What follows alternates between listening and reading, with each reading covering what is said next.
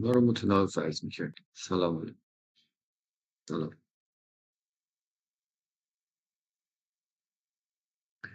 نکته: اگر تناوب فرضی منجر به یا تناوب فرضی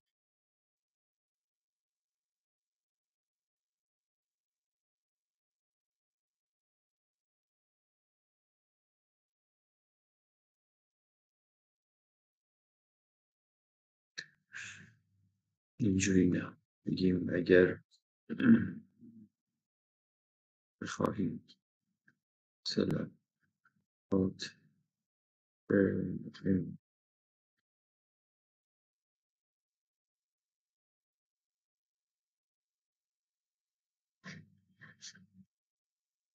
دستم کار نمیکنه.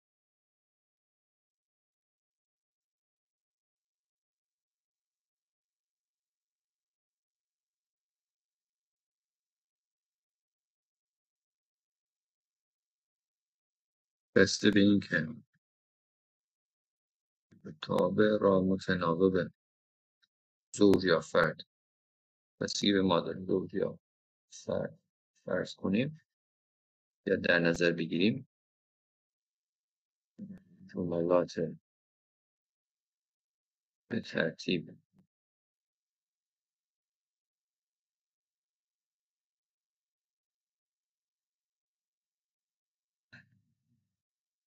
سینوسی و سینوسی حاصل میشن در سری فوریه.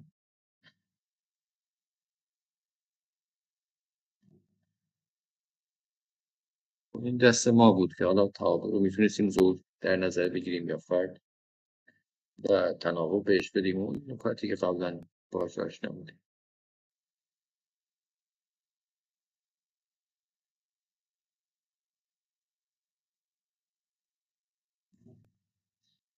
سلام علیکم.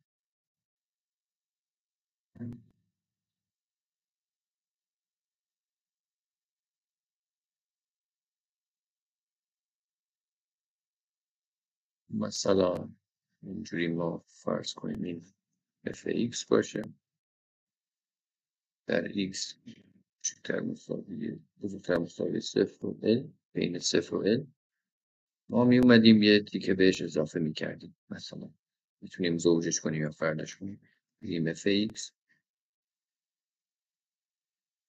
از منفی l تا x، از x بین منفی l و صفر، یعنی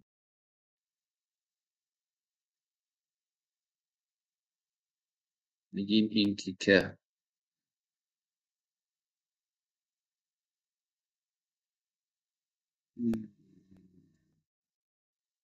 این تعریف اضافی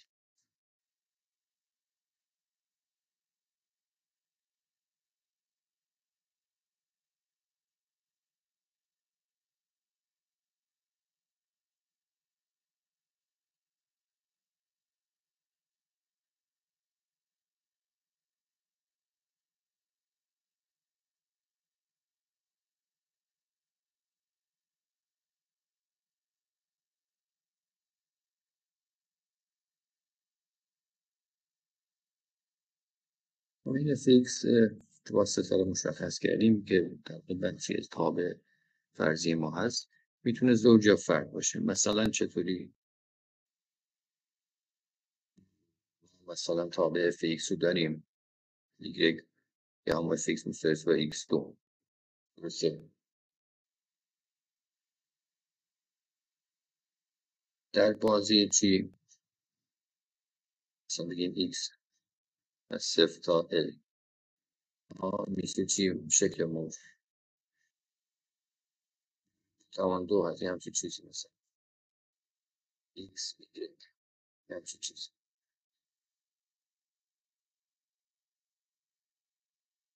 فرموش تعریف من تعریف y مساوی با x2 x از 0 تا l بازم همچین شکل موجود داره. فعلا تا به اینکه سوال مثلا یا تو مهندسی باش برخورد داریم. x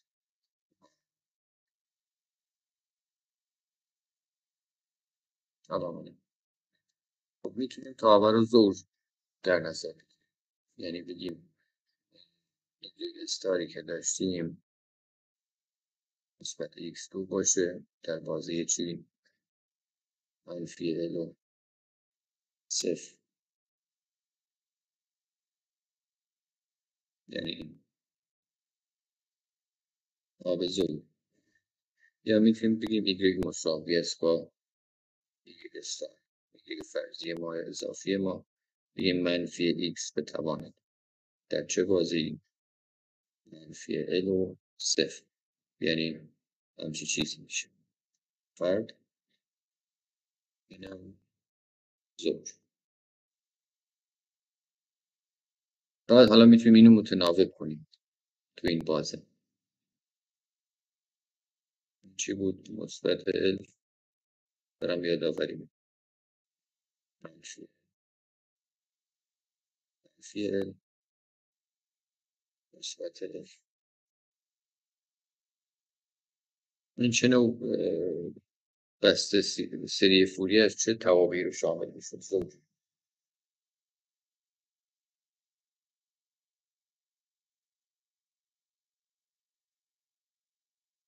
و سینوسی بود یا سینوسی؟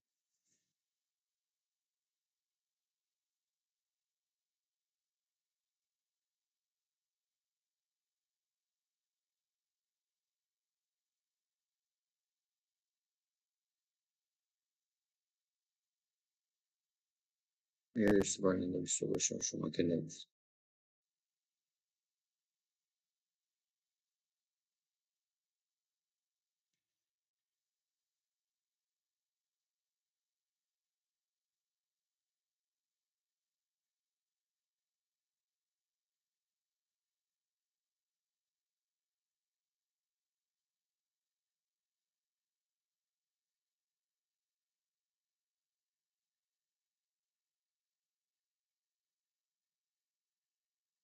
پس به خاطر بسپارید که توابع زوج فقط ضرب کوسینوسی و توابع فرد هم فقط ضرب سینوسی رو تو بسته سری فوریه نتیجه میدن.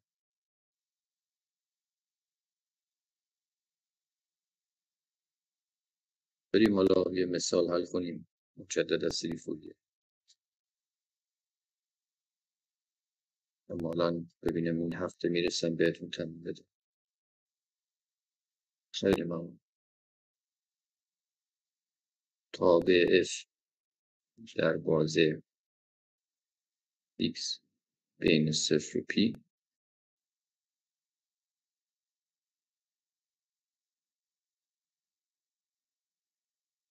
به صورت به x مساوی است با کوسینوس لام 2x تعریف شده.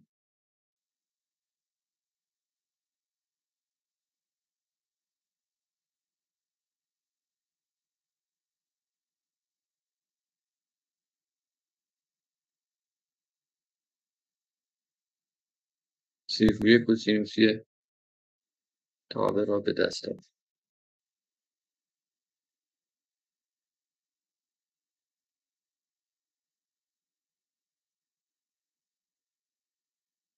خب وقتی گفته سری فوریه کوسینوسی تابع را به دست آوری یعنی چی؟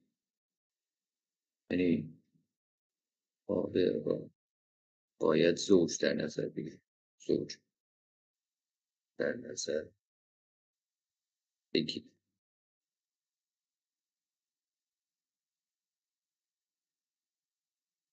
حالا شکل موج کوسینوس بتوان دو رو ندارم، حالا جلوتر کوسینوس ایکس رو میبینیم.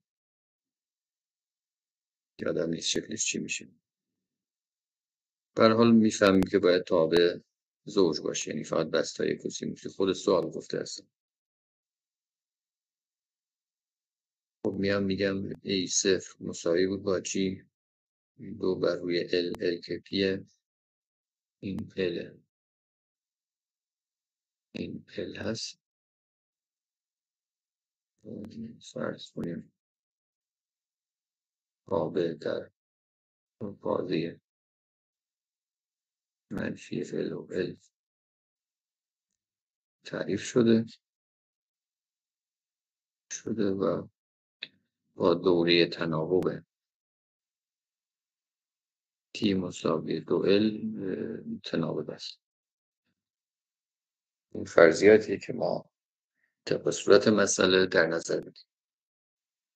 خیلی خوب، از 0 تا پی این دو به خاطر این تاب زوج دیگه، تاب زوجه. این به جای منفی پی تا پی 2 رو نوشتیم. جلسه قبل فکر کنم نکتهشو براتون گفتم. dx اینو میتونستیم تبدیل کنیم به 0 تا پی. میگه که به علاوه کوسینوس 2x تقسیم بر 2 dx اگر حساب کنید این کوسینوسش میشه 0 رو این دو با اون 2 میره یه پی، این میشه x، یه پی میره میشه 1. نتیجه a 0. خب تاب کوسینوسی قطعا ضرب بی ان مون 0. بی ان مساوی 0 تاب، چون تاب فرض، چون تاب زوج است، تاب زوج است. اینم میخواید براتون بنویسم، منفی پی تا پی مساوی است با یه دونه منفی تا مساوی است با 2 تا از 0 تا پی. نوشته ما جلسه کنیم یه دونه مثلا این fx dx مساوی است با 2 تا از 0 تا پی fx dx اگر fx زوج باشه.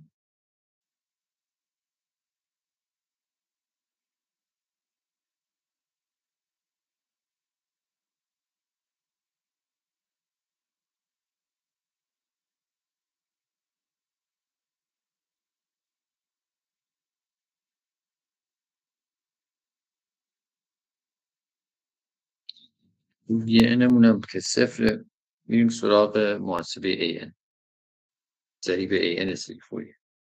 خب 2 تقسیم بر l از 0 تا پی، اینه باز از اون زوجه میاد. کوسینوس به توان 2x در کوسینوس n پی الوم x که المون پی با اون پی مخرج میره میشه همون nx dx. اینو باز تجزیه میکنیم مثل این، میشه 2 بر روی 2 پی از 0 تا پی. بگیم یک به علاوه کوسینوس 2x در کوسینوس nx dx. این مخرجش رو آفرین بیرون. اینو اگر باز حل کنیم، حالا به روش جز به جز حل میکنید یا هر چی، نتیجهش میشه این مساوی است با an 1 بر روی 2 پی. بذاریم تو کروشه 1 بر روی 2 به علاوه n سینوس 2 به علاوه n در x به علاوه 1 بر روی 2 منهای n. چون این کوسینوس 2x در کوسینوس nx تبدیل میشه به، و تبدیلش کنید به حاصل جمع، یعنی تبدیل حاصل ضرب تعاریف مثلثی به حاصل جمع از طریق اون فرمولایی که جلسات قبل نشونتون دادم. سینوس 2 منهای n در x از 0 تا پی. این میگیم an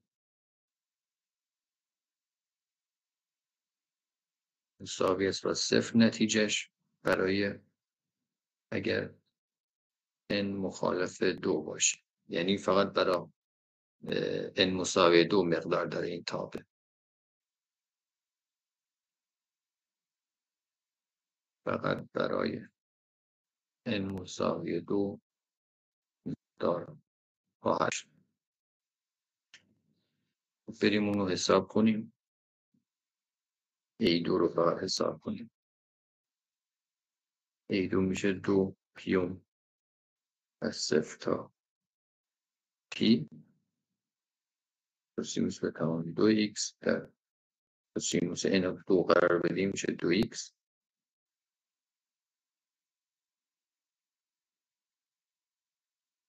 x مساوی است با 1 پیون 0 تا پی. باز همون روال دیگه، 1 به علاوه کوسینوس 2x در کوسینوس 2x dx میشه همون قبلی میشه 1/2. خب حالا که A2 رو به دست آوردیم میایم fx رو بنویسیم. میگیم پایین fx سری فوریهش سری فوریه fx هرچی که بوده شد چی؟ A0 کو A0 شده 1. در سری فوریه میشد این A0 دوم به علاوه A2 کوسینوس NP الوم x NP الوم x که این که میشه 1/2 A0 1 بود دیگه، A2 هم شد 1/2 به علاوه 1/2 کوسینوس الم که پی با پی میره انم 2 بود 2x میشه چی؟ مساوی است با 1 به علاوه کوسینوس 2x دوم. این شد جواب سری فوریه. این سری فوریه تابع چی بود؟ تابع کوسینوس به توان 2x. یعنی میبینید این تقریبی که ما همیشه ازش استفاده میکردیم، میگفتیم کوسینوس به توان 2x میشه چی 1 به علاوه کوسینوس 2x تقسیم بر 2. این در واقع جواب سری فوریه این تابع هست. تعریف داشته باشید.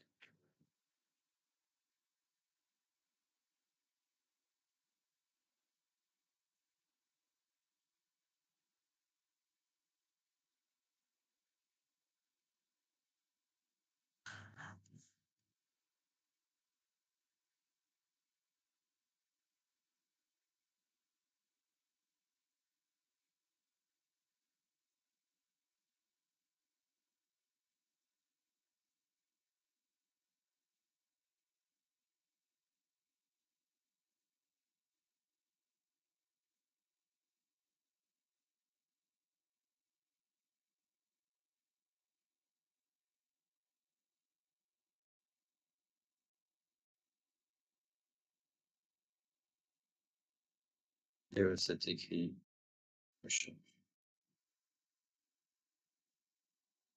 و F که نقاط داخلی اون بازه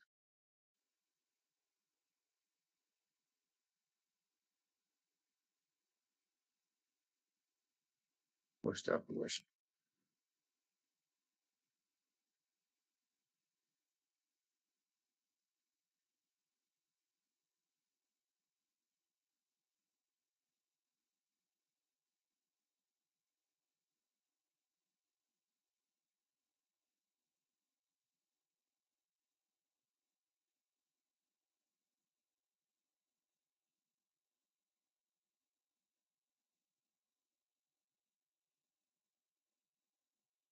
پس تابع فیکس تو این بازه رو میتونیم بهش بگیم تابع هموار.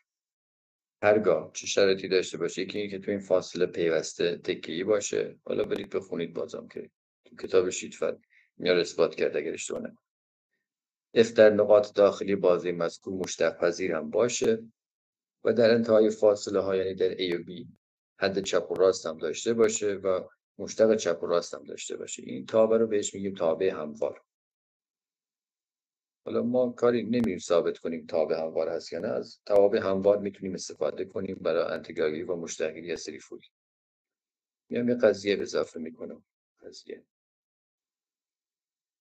اثبات اینا توی کتاب هست، کتاب شیتفت که دوست داشتید برید بخونید.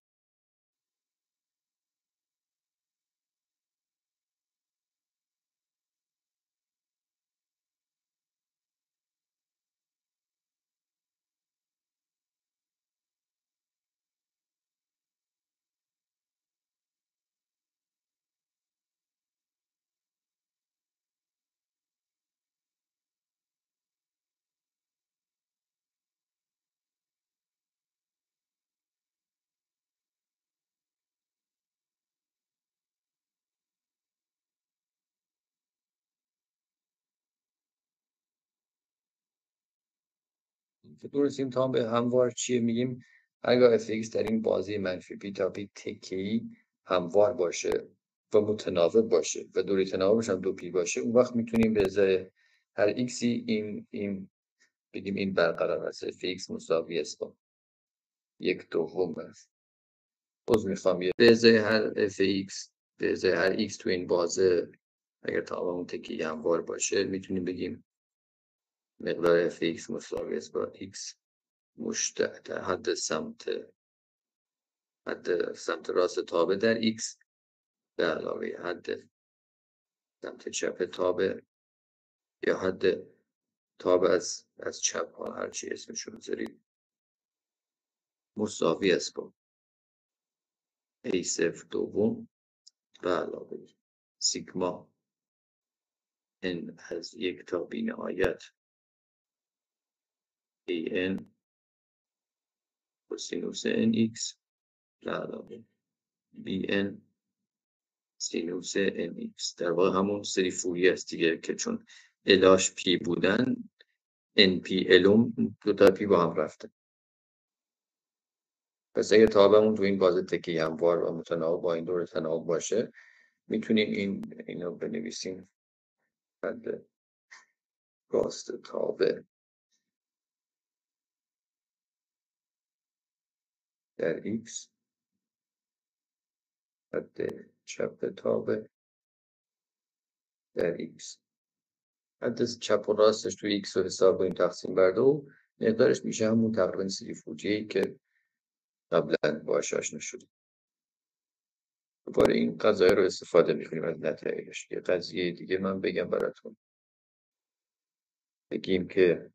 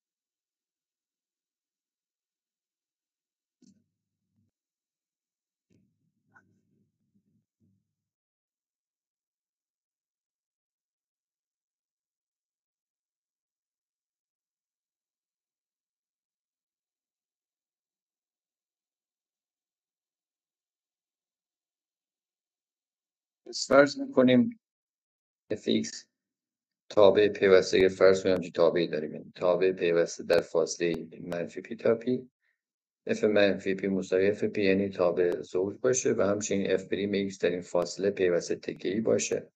آنگاه سری فوریه تابع f پریم x را میتونیم با مشتقگیری جزء از سری فوریه این به دست بیاریم. یعنی نیازی نیست که برای این سری فوریه بنویسیم. اگر برای خود fx سری فوریه نوشتیم، حالا میخوایم سری فوریه f پریم x رو به دست بیاریم، کافی از سری فوریه این مشتق بگیریم، همون نتیجه رو به ما میده، اون چیزی که چند دقیقه قبل گفتم.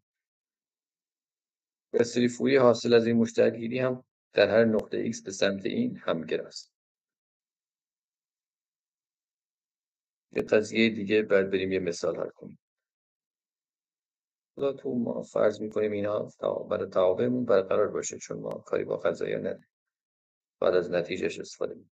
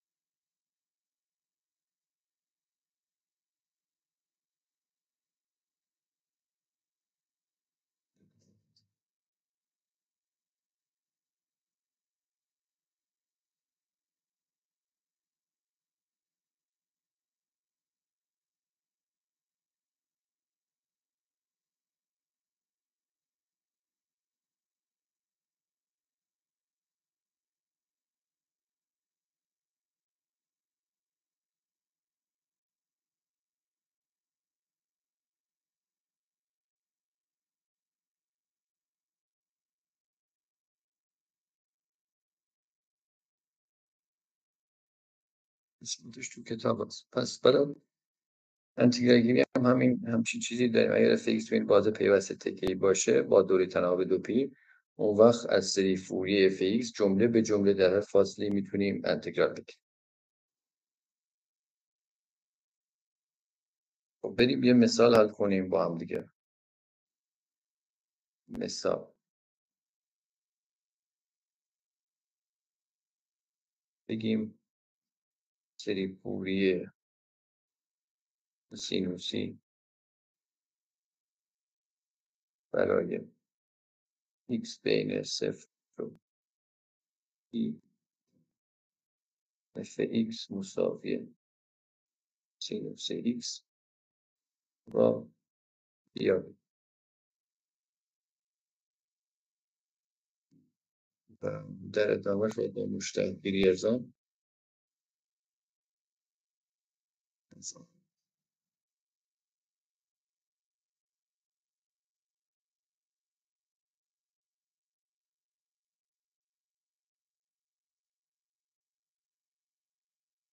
خب تابع سینوس، شما میدونید خود تابع سینوس فرد تابع سینوس فرد است. اما چون تو این بازه در بازه 0 و پی نه فرد است نه زوج، نه فرد است و نه زوج. صورت کلی تابع فردی ها از بین منفی بیان تا بینایی.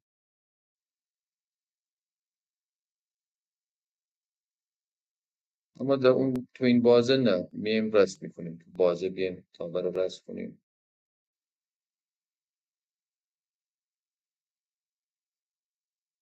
این بگیم fx این x باشه تابع سینوس.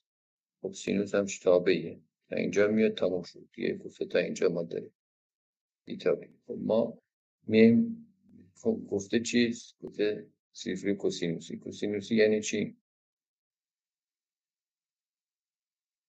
باید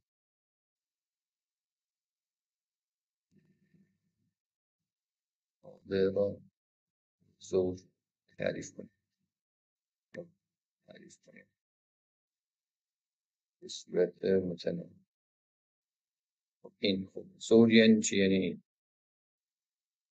کوسینوس خودش ولش کنی، سینوس میره پایین میاد بالا، اینجوری میره پایین.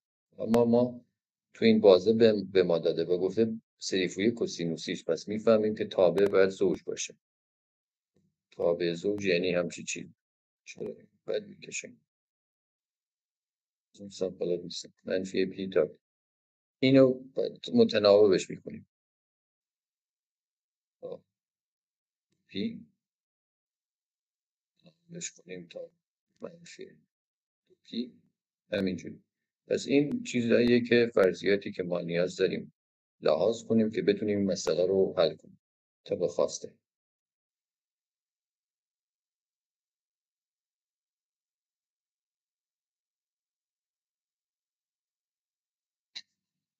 یعنی چی این نکته تابع رو زوج فرض کنیم؟ یعنی چی؟ یعنی bn مساوی 0 ضرب سی 0. واضحه دیگه، این هم سوالی ندارید؟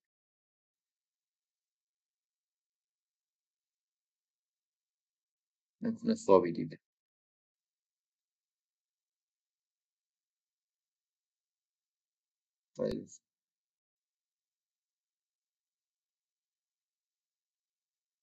اوکی حل. پس بریم an رو حساب کنیم.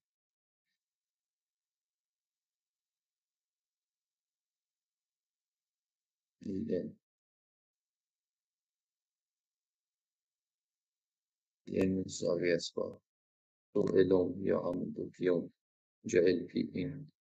خب بگیم که D مساوی است با L مساوی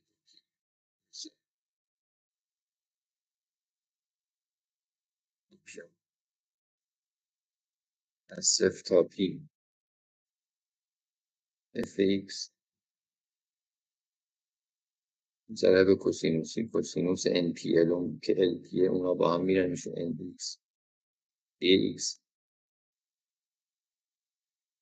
fمون چیه؟ 2p از 0 تا پی تاب زوجه این از منفی پی شروع نکردیم تاب زوجه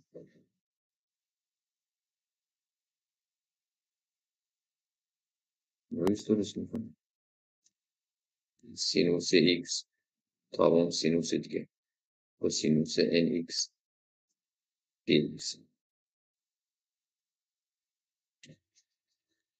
یه مقداری اینو حلش کنیم میگم AN مساوی است با 2p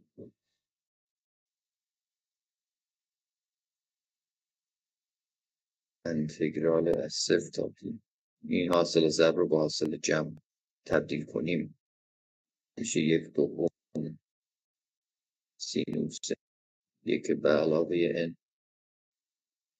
به علاوه اگر اشتباه نکنم سینوس 1 منهای dx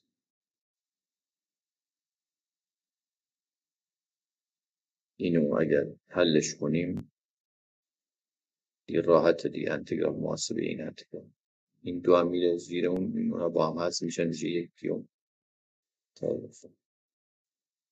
منفی کوسینوس 1 به علاوه n در x تقسیم بر 1 به علاوه n منهای کوسینوس 1 منهای n در x تقسیم بر 1 منهای n از 0 تا پی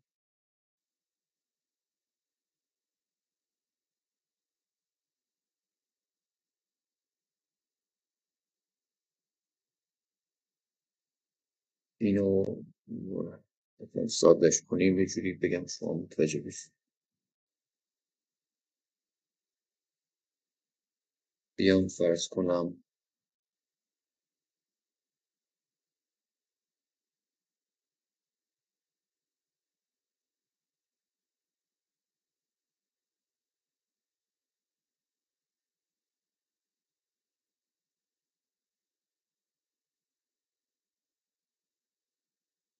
چطوری بگیم فلان خوش بیاد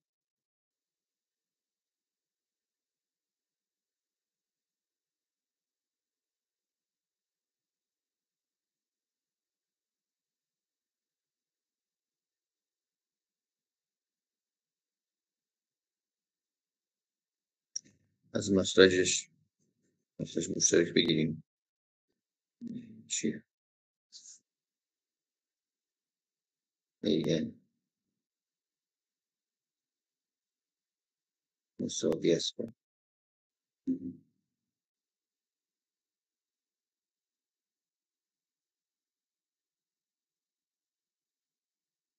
مخرج مشترک بگیریم میشه 1 بر روی P در چی 1 منهای N2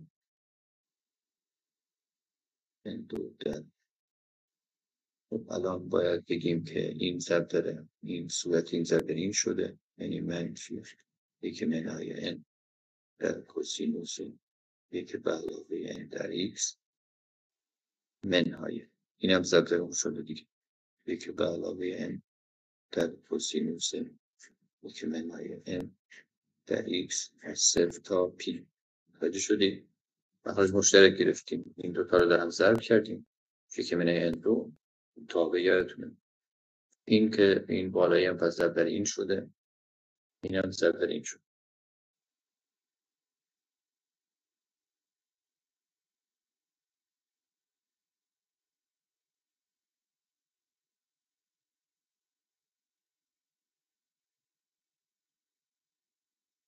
میتونم نهایتا اینو اگر ساده کنیم این پیار هم قرار بدیم کوسینوس پی یادتونه یه نقطه نوشتیم گفتیم کوسینوس ان پی میشه منفی 1 به توان مثلا ان نهایتا اگر خلاصش کنیم میشه 1 پیوم دو در منفی 1 به توان ان 2 تقسیم بر 1/n2 دیگر درست نوشته باشه. آره حالا از اون 2 هم که فاکتور بگیریم اونم بیاریم بیرون میشه 2 پیوم. اینا رو بشین خودتون باید حل کنید. حل نکنید سر جلسه امتحان قطعا گیر میکنید. چون منم الان بخوام حل کنم وقت میگیره. باید چند بار حل کنی که در واقع دستت بیاد. الان فقط دست من رو تماشا کنی دارم یه چیزی حل میکنم بگی خب یاد گرفتم. درست الان یاد گرفتی اما برید تو حل کردن گیر میکنید. همیشه باید خودتون تمام مثالا رو حل کنید. الان به من بگی این چطوری شده این و منم باید تفکیک کنم آن رو بنویسم دیگه جاگذاری کنم. قطعا شما باید همین کار انجام بدید. ببینید چرا شده.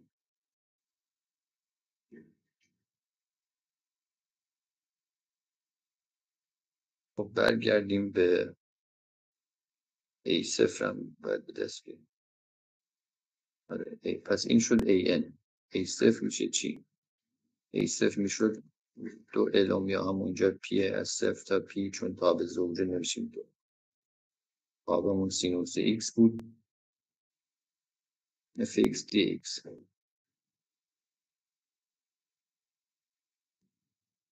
درسته؟ این میشه 4 پیوم و این از A0 این هم از AN یه هم که 0 یه هم که 0. درسته؟ حالا بریم ببینیم چیکارش کنیم.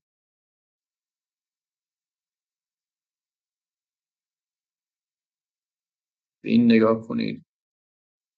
این اگر فرد باشه چه اتفاقی میفته؟ اگر 1 باشه این میشه -1 صورت میشه 0 مخرجم میشه 0. درسته؟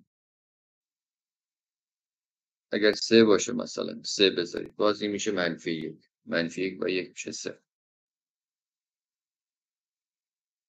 پس کلا به ازای n های فرد به شرطی که n فرد نباشه برقرار است. یعنی چی؟ یعنی تنها برای n های زوج مقدار داره. این مخالف فرد.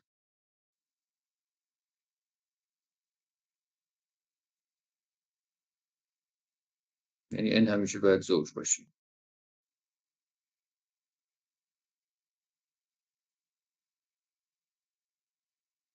این یه نکته.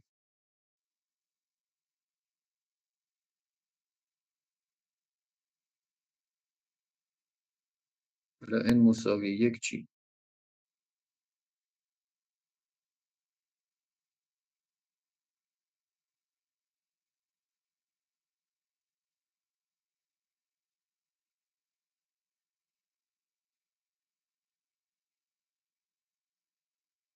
حالا n مساوی 1 مخرج میشه 1 من 1 میشه 0 0/0. چیز عجیبیه بهتره حساب کنیم. 0/0 از مبهمات بود. درسته؟ درس ریاضی. خیلی خب پس چون مبهمه پس من اینجا بنویسم n مساوی 1 حالا n بزرگ n 3 و 4 مشکلی نداره. این 0 نمیشه مخرج منفی میشه. اما برای n مساوی 1 مبهم میشه. n مساوی 1 an میشه 0/0 که مبهم است. و بهتره از همان انتگرال استفاده کنیم.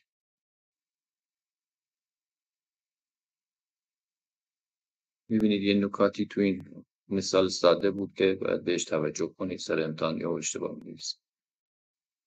خب بیایم A1 رو حساب کنیم. بگیم A1 مساوی است 2 پیوم از 0 تا P سینوس X سینوس ایکس ان یک دیگه دی ایکس که این انتگرال حساب کنید میشه صفر. پس اینم شد چی؟ A1. اینم شد A1 دیگه. چیز مبهمی نداریم، گفتیم فردم نباشه چون فردم میشه صفر. زوج باشه مشکلی نداره، نه دیگه زوج باشه مقدار داریم. زوج باشه مقدار داریم پس مشکلی نداره دیگه بقیهش.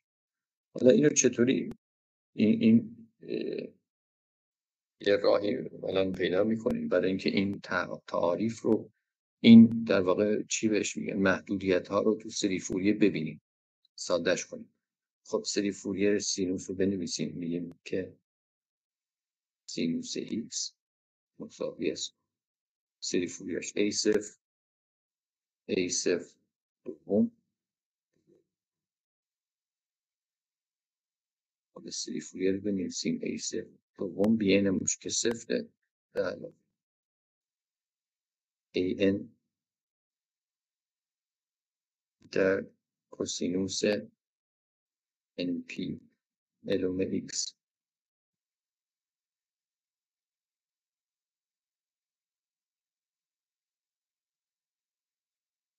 سری فوریه.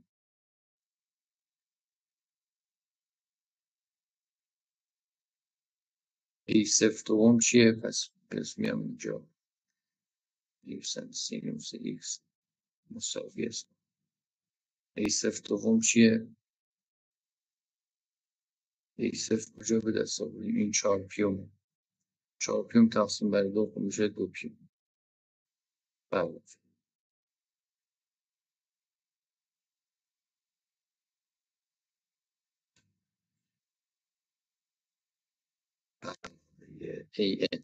AN که اینه، اونم بنویسیم 2 پیوم منفی 1 به توان N در 1 به 1 منهای N2 چون N داریم تو رابطه و بره زیر سیگما.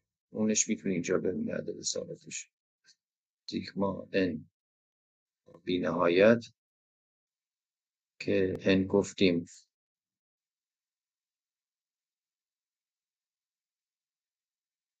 گفتیم زوج باشه، مخالف 1 N مخالف 1 و زوج باشه. درسته؟ گفتیم این صفر دیگه، 1 نمیخواد دیگه، یکش صفر شد دیگه. پس اون مخالف 1 ننویسیم، بگیم هم N تا بی نهایت منتها زوج باشه. حالا چیکار کنیم این محدودیت رو یه جور دیگه این کوسینوسش رو بنویسم. کوسینوس NX پیاش که با هم این شد سری فوریه تابع سینوس. خب این حالا من این محدودیت زوج بودن رو فهمیدیم که نباید فرد باشه. خب ما هم نوشیم زوج باشه به ازای حتی n مساوی 1 که مبهم بود، اونم دیدیم صفر شده. خب از خیر اونم گذشتیم. میمونه این زوجه رو چطوری غالب کنیم تو این زیر نیاز نباشه اون زیر بنویسیم. من میام میگم تغییر متغیر بدم. تغییر متغیر یعنی چی؟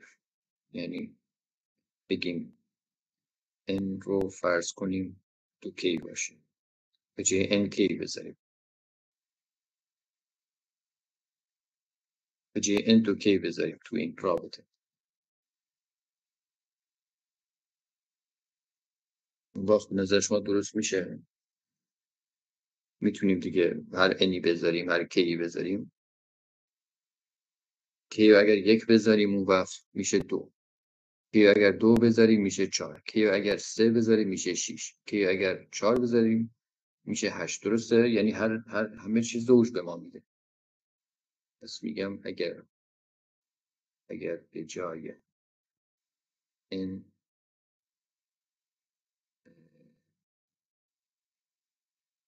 به جای n در کوسینوس nx متغیر k قرار دهیم، این را سیگما بشه از k مساوی 1 تا بی نهایت. وقت تمام مقادیر زوج در n مساوی 2k قرار میگیره.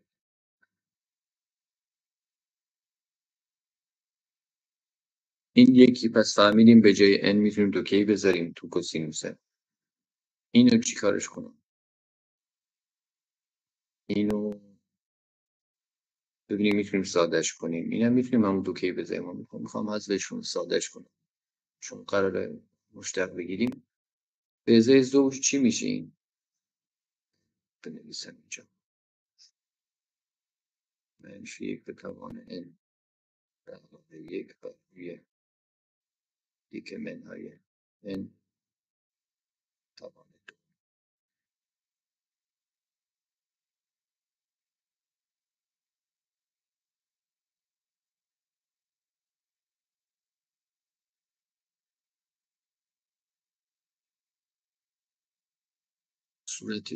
صورت رابطه رو میتونیم حذف کنیم. مخرج رو که نمیتونیم چون هر n و k بذاریم این هی بزرگ میشه. چه 1 منهای n به توان. صورت چی؟ صورت این همیشه یک دیگه. عدد زوج رو ما قرار بدید 2 4 6 8. این همیشه یک. این میشه 2 همیشه. درسته؟ جا بجاش کنیم. داریم معادلمون رو تر تمیز میکنیم.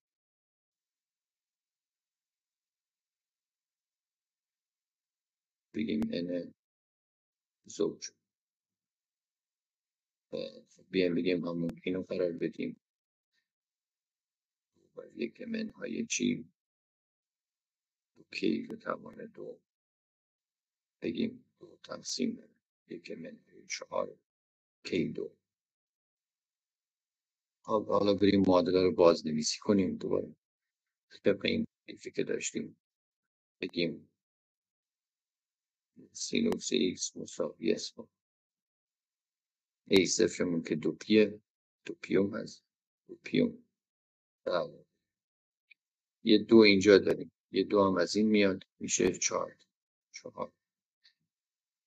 پیوم سیگما. این دفعه k داریم از 1 تا بی نهایت اینو اصلاحش کردیم. حالا شما این k رو 1 بدین اون زوج در میاد همیشه، یا توی کوسینوس هم زوج در میاد. کوسینوس چی 2kx تقسیم بر چی 1 منهای 4k2. این شد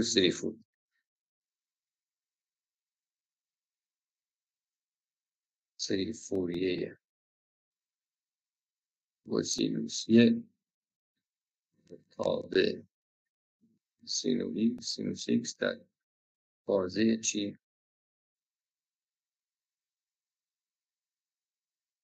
x بین 0 و p. درست شد؟ سوال ندارید؟ متوجه شدید؟ اگر کسی جایی ممکن است بگه من مجدد توضیح میدم.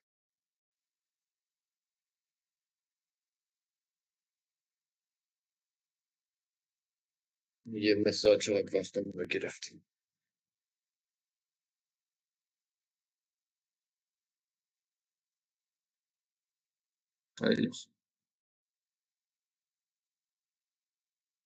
کویز که ازتون گرفتم معلوم میشه. سوال دارید یا ندارید؟ که آفاقونده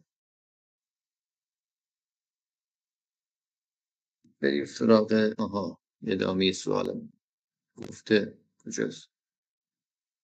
گفته با مشتقگیری از حالا سری فوریه این سری فوریه کوسینوس رو به دست بیاریم. مشتق سینوس میشه کوسینوس دیگه.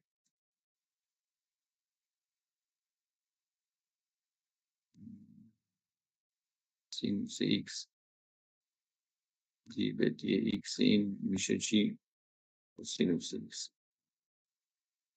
پس میگیم دی به دی x سری فوریه سینوس x سری فوریه سینوس ایکس باید بشه چی؟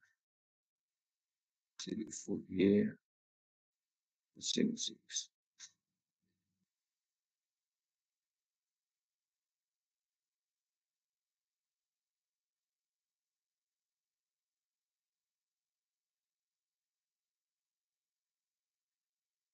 از این میخوایم بهره بگیم.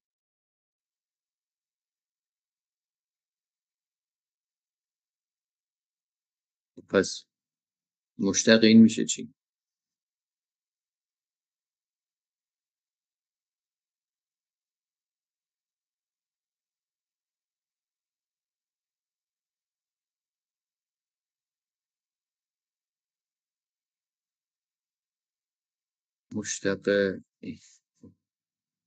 مشتق بگیریم. مشتق بگیریم از طرفین میشه. خب کوسینوس ایکس مساوی است. بذار بیام پایین بنویسم جا بشه.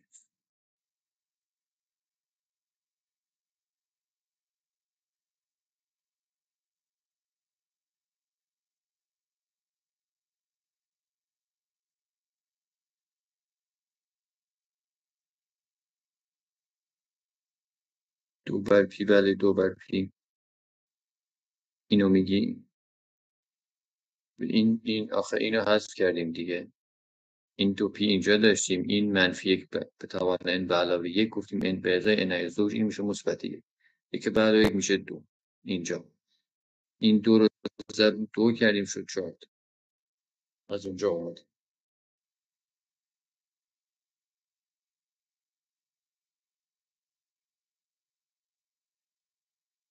خب کوسینوس ایکس که مشتق سینوسه، از اینم مشتق بدیم، این دو پیش حذف میشه چی؟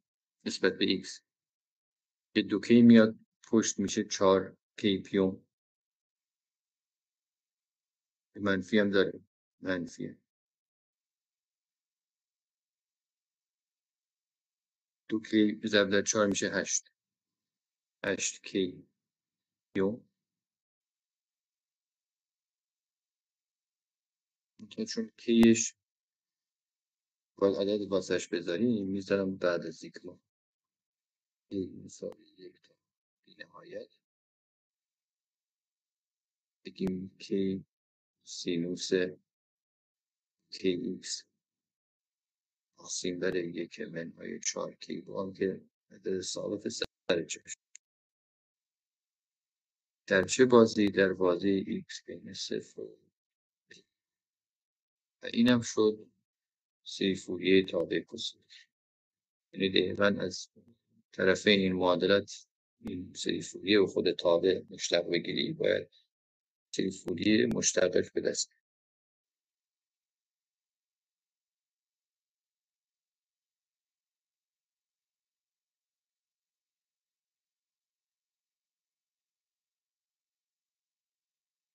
حالا یک صفر شد، درسته؟ نکته اینجا اضافه کنم. اگر مقدار داشت باید اینجا صفر شد، مبهم بود، بعد اومدیم انتگرال رو حساب کردیم مجدد، باید صفر شد. حالا اگر مقدار داشت باید مقدار آن به صورت مجزا از سیگما n تا بی نهایت در سری فوریه اضافه میشود. مثل ای صفر دیگه، مثل ای صفر باید مجزا می نوشیم، چون اومدیم تکی حساب کردیم. اگر مقدار داشت، حالا نداشت صفر گذاشتیم. اینم از این.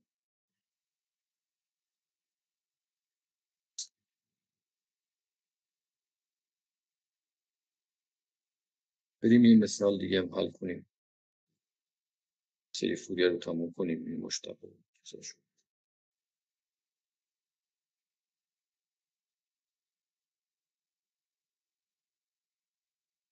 بعد بریم سراغ انتگرال فوریه. مثال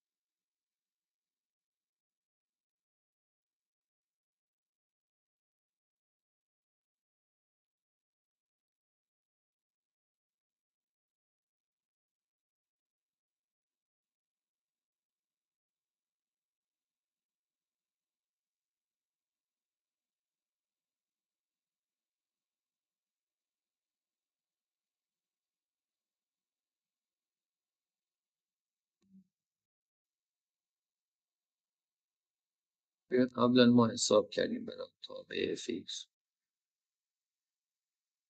برای fx مساوی x قبلا حساب کردیم. چی شد؟ bn داشتیم. bn داشتیم میشد چی؟ 2 در منفی 1 به توان یعنی به علاوه 1 تقسیم به n.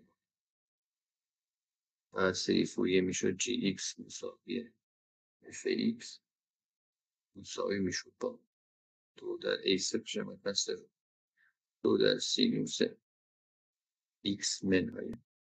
به جای سری برم تک تک می نویسم چون میخوام انتگرال بگیرم واضح تر باشه. سینوس 3x سوم، یعنی به این عدد دادم با بستای سینوسیش هم عدد دادم. این حتما میشه منها دوباره به این صورت. میشه سری فوریه تابع x. سری فوریه تابع x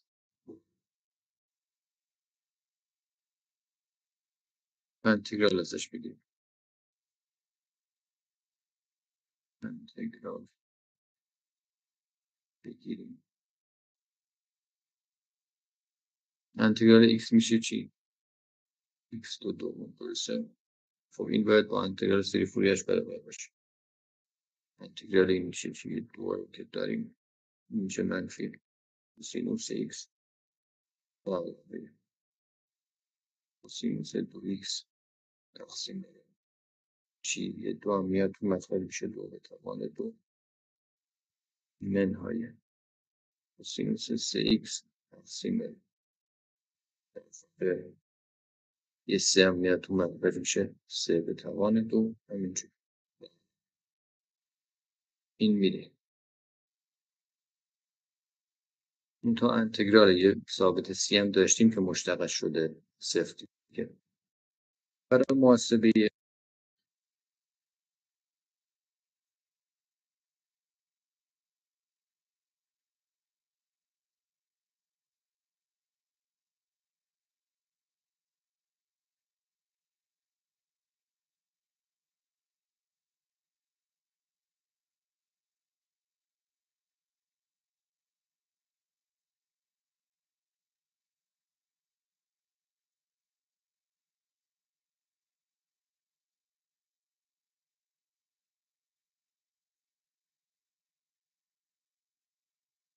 انتگرال بگیم یعنی چی؟ یعنی از منفی پی تا پی بازی که خودش داره x تو دوم یه x مساوی اصفا، یعنی از این انتگرال بگیم از این سی هم انتگرال بگیم سی از منفی پی تا پی dx که از اینجا میتونید متوجه بشید سی مساوی با پی دو تقسیم بر 6 سی هم اینجوری به دست. پس حاصل انتگرالمون هم به دست میاد. حالا میتونیم سری فوریه x2 رو راحت بنویسیم بگیم x2 مساوی است دو سوم که سی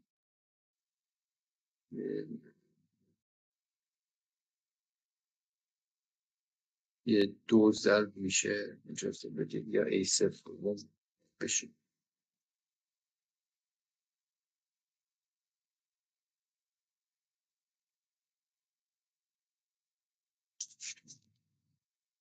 سی در واقع حکم ای صفر رو داره تقسیم بر دو میشه بذار بنویسیم بله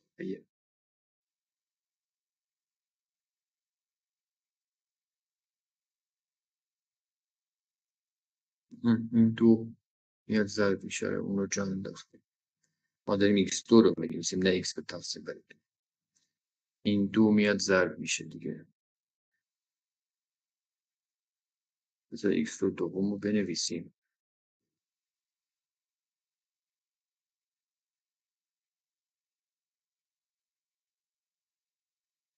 چیزی کم و زیاد نشه به علاوه.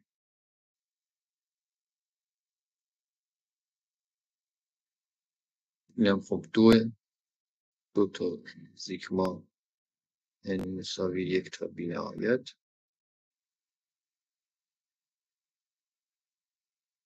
کوسینوس x داریم، کوسینوس nx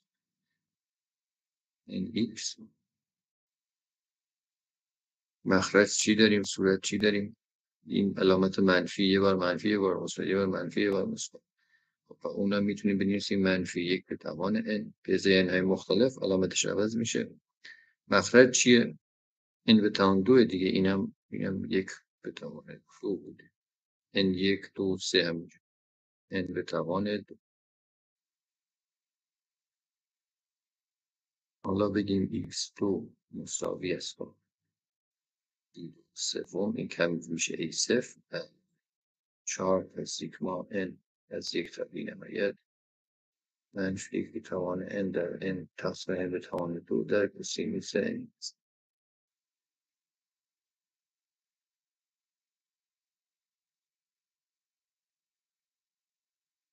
درست شد. اسلاید 8 این چند شماره است؟ کجا میزنه؟ اسلاید 8 خوبی اون بالاش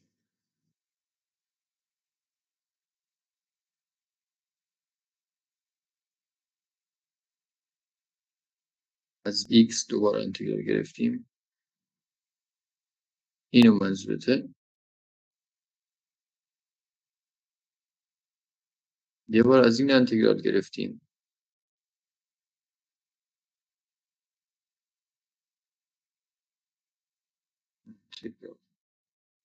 دیگه شد این که سی فوریه x2 به دست اومد.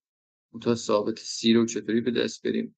راهش اینه که از تابع که ازش انتگرال گرفتیم، یعنی مجدد انتگرال میگیری، از سی هم انتگرال میگیری، بعد جاگذاری میکنی به دست میاری.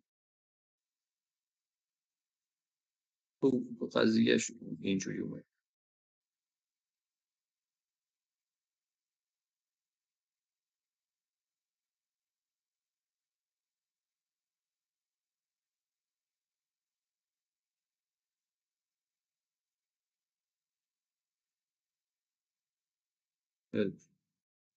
حالا محاسبه ثابت سی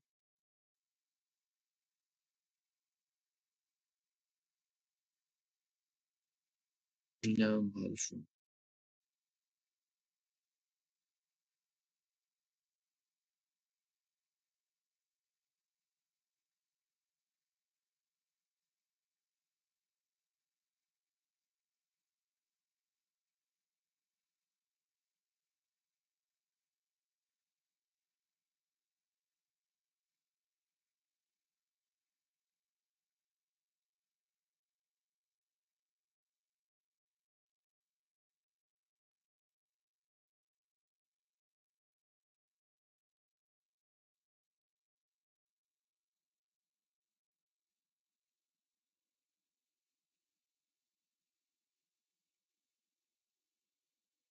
ما به ایکس رو میشناسید دیگه، اینجوری این پیه، اینم منفی پی.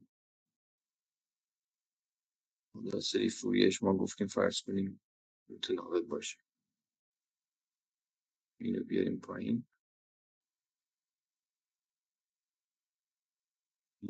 اینجا باید دو پی باشه. این همینجوری تا بی نهایت میریم صورت متناوب.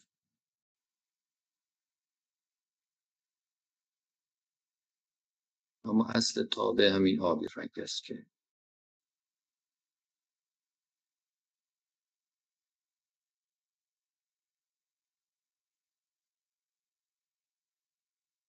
این در واقع سپی باید باشه.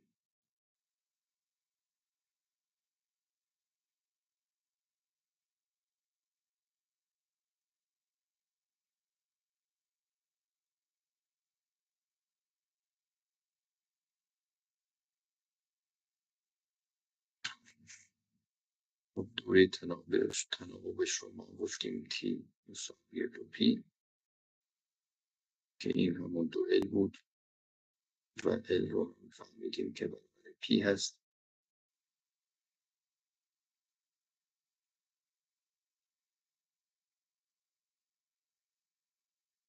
میخوام اینو حل کنم چون قبلا حل کردیم اما خب این عنوان نکته این پایین مجدد بنویسیمش. A0 مساوی است با 1 پیوم از منفی P تا P تا به فرد X dx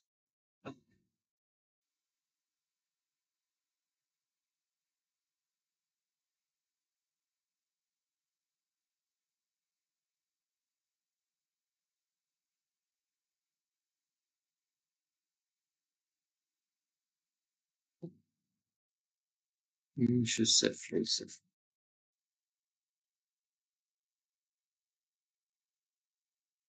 میگیم چون تا به فرد است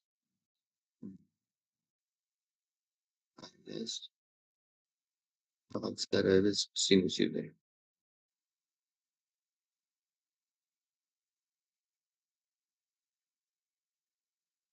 یعنی BN که میشه 1 پیوم از منفی P تا P.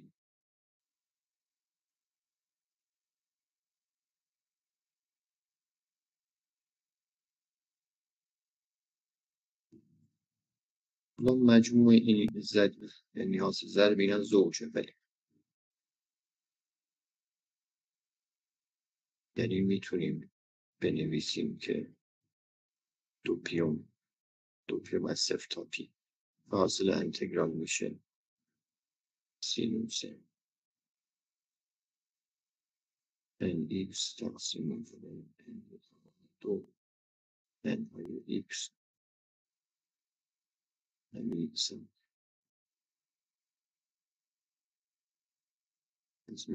از تو جلسه حل کرد یعنی این میشه 0. و سادگی شما میتونید همون قرار بدید.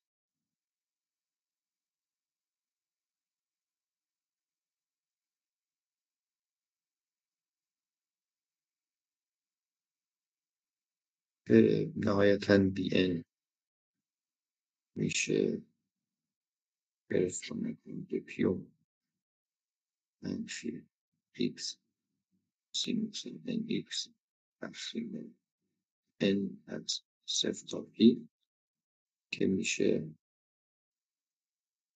2 منفی 1 به توان N 1 تقسیم بر N. یعنی این مقداری که اینجا نوشتیم میخواید جاش بدم رو اونجا.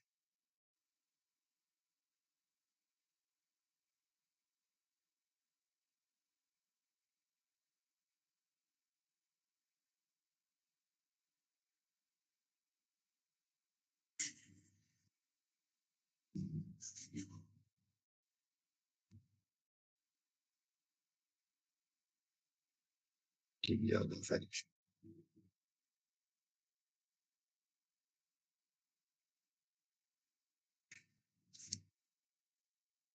بریم سراغ انتگرال فوریه.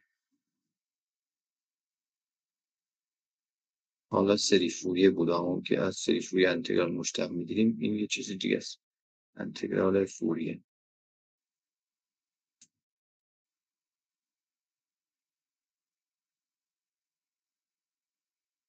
حالا 10 دقیقه وقت داریم یه کمی توضیح میدم بعد تموم میشه. کمی توضیحات فارسی دارم بنویسم 10 دقیقه سپری میشه.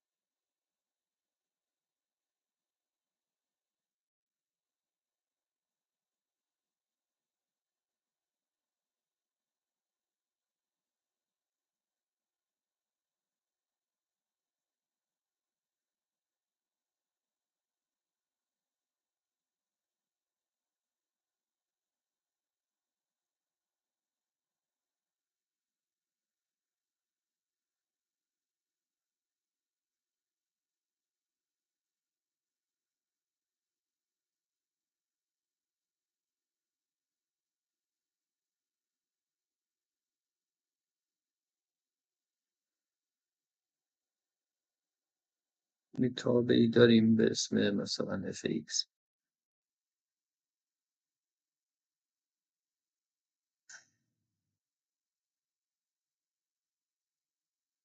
این fx باشه محور x.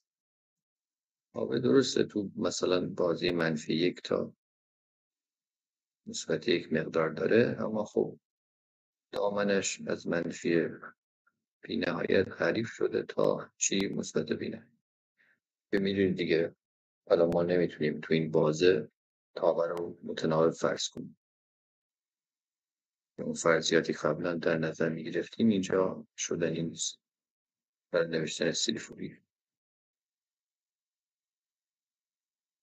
یم تابع در بازی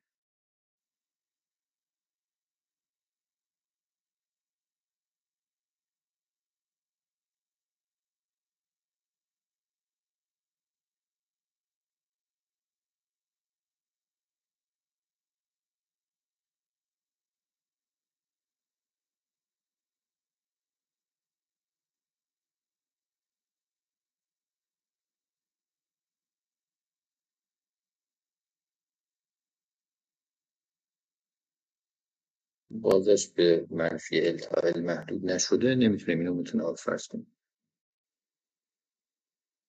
میایم میگیم که یه تابع مشابه این جایگزین میکنیم.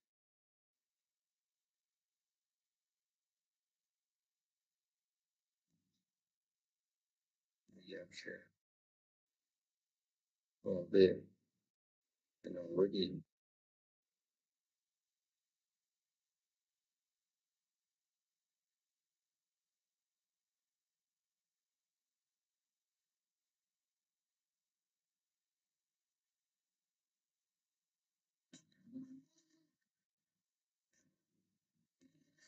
مثل چی؟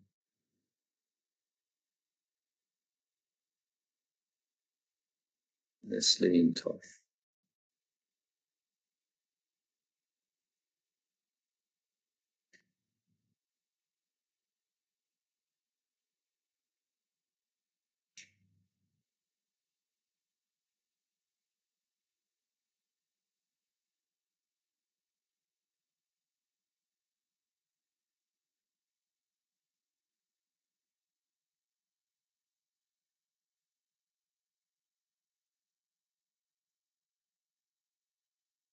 این منفیه که این تابع اصلی است. منتها ما اینو ادامه میدیم به این صورت. این سمت بی‌نهایت، اینم سمت منفی بی‌نهایت. عمل کرده این دوتا تابع میتونه مشابه هم باشه. حالا جلوتر میبینیم کی و چی و چطور. پس میگیم که f(x) همون fx باشه. x رو بین منفی t و t تعریف میکنیم. دوره تناوبش هم p هم میشه 2t. p دوره تناوب.